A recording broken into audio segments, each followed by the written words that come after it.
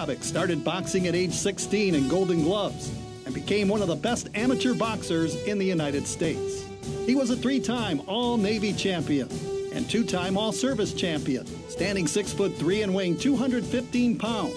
He won the United States AAU Heavyweight Championship in 1971 and also won the gold medal at the 1971 Pan American Games. As an amateur, Bobick compiled a record of 93-16 with 61 knockouts, beating Larry Holmes to be named to the 72 U.S. Olympic team for the Summer Games in Munich.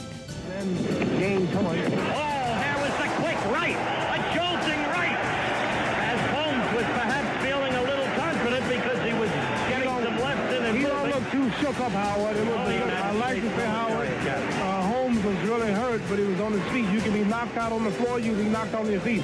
Holmes was actually holding on because I think he wanted to fall, and the referee saw it. After turning pro, Bobick won his first 19 fights by knockout, gaining a top 10 ranking. He was 38-0 before he lost his first fight, a heavyweight title elimination bout in 1977.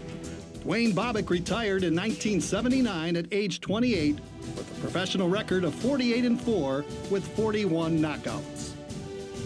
The National Polish American Sports Hall of Fame congratulates Duane Bobick on his 2014 induction.